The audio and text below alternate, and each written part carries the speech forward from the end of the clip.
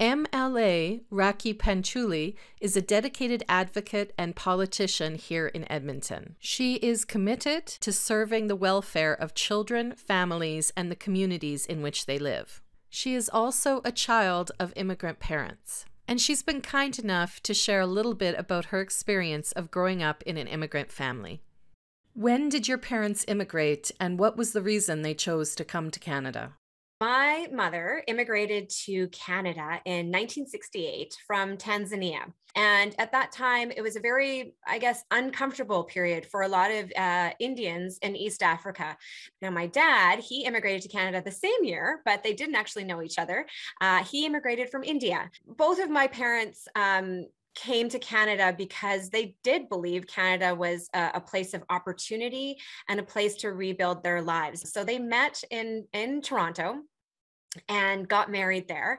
One of the interesting pieces, and this some people might relate to this, is that my parents actually come from different religious backgrounds. My mother is from a Muslim family, and my father is from a Hindu family, and that was actually incredibly controversial at the time for them to be getting married.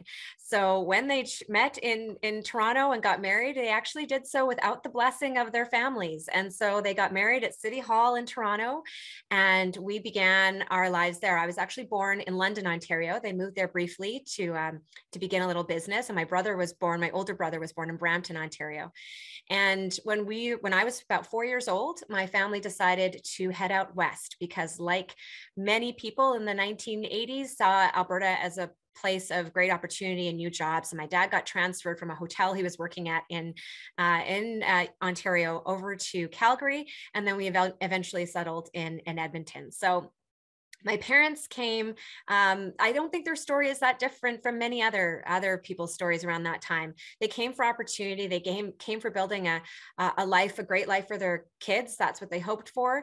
They wanted to have access to a great education system, a great healthcare system, and they just really believed that Canada was a place of open arms, and that's why they came here. What challenges did your parents face as immigrants to Canada, and how did you see them overcome those challenges? My family did experience overt racism, and that was something I think any person of color probably has experienced to some degree, unfortunately. I have some childhood experiences of our house being vandalized when I was 13. Somebody spray painted our house with swastikas and racial slurs and egged our home. And that was really hard. And when I think about it now as an adult, I think about how my parents felt during that experience, because they had tried so hard, I think, in their perspective, to fit in, and somehow they were still being treated as others. And I think it really pained them to see their children experience that as well. And so that experience stuck with me. I know both of my parents we didn't talk about it a lot. I think there's a lot of shame that goes along with experiencing overt racism. And I think one of the outcomes is that people don't want to talk about it. So we didn't speak about it much. It's only actually very recently that I started having those conversations again with my mom. And what she said, which really resonated with me, is that as shameful as it was for that to happen, what she really remembered was that we had neighbors from all sides of our house who came out the next day and spoke to her and said, this is not what we believe. You are welcome here. And they helped us repaint the house and repaint the fence. And she says that's the memory and experience that stays with her. That's not what the overwhelming belief is of people in Alberta and in Canada, and that your neighbors will speak up for you and speak out. And so I certainly have internalized a lot of that in terms of speaking out when I see injustice, and knowing and hoping that my neighbors will do the same. Why do you think it is important to learn about and celebrate each other's culture? We didn't have a strong emphasis in my household on our Indian culture.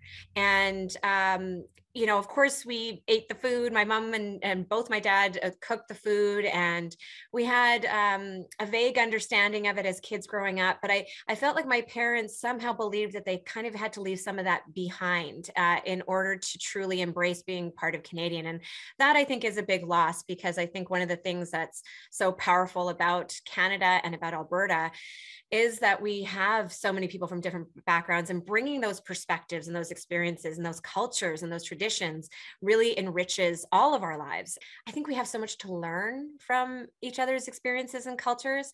And so finding that balance, maybe it's a balance, maybe it's just really open-mindedness about the value of all that newcomers bring. How do you feel you have benefited by growing up with immigrant parents?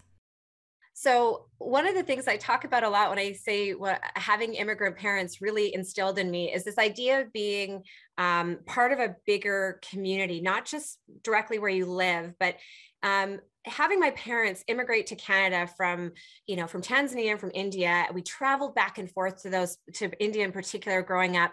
It made me realize that I'm part of a bigger global community. And from an early age, it instilled in me that we're not just a small circle of people that we have immediately around us, but that we actually can have an impact and have a responsibility and the joy of learning what happens in other parts of the world. So definitely coming from immigrant parents turned me into a bit of an international traveler myself. I've spent some time, I've lived in England, I've lived in South Africa, I've studied in South Africa, I've traveled to many countries around the world. And that always felt like just part of who I was, because my parents had done it. They traveled around the world. They'd moved their entire life across the world. And so it made me realize that I'm part of that global community, and I wanted to learn more about it. So they made me certainly into an international traveler and somebody who's very globally aware, I think, of things. Big part of coming from children, or being a child of immigrants to this country, who taught me that we are responsible for contributing to the bigger global community and to our local community. Thank you so much, Rakhi, for sharing your story with us today. And thank you for your commitment as an MLA to making things better for all Albertans.